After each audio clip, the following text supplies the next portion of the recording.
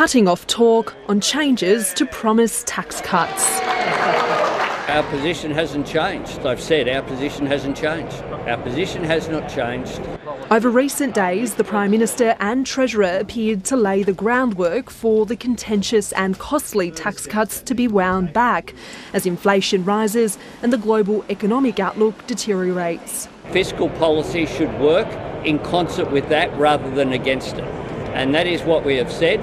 That's the context in which we're framing a budget. But despite that, the ABC understands it's highly unlikely they'll be pared back in this month's budget. These are due to come in 2024. We're producing a budget in October 2022.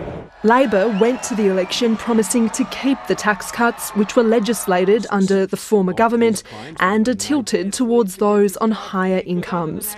Under the Stage 3 package, the 37% tax rate would be abolished for those earning more than $120,000, and all earnings between $45,000 and $200,000 would be taxed at a rate of 30 cents on the dollar. They've still got, it seems, in their back pocket the prospect or the option to reverse this key promise that they made at the election sometime between now and the next election. There are 3 federal budgets before the multi-billion-dollar tax cuts are due to come into effect in July 2024.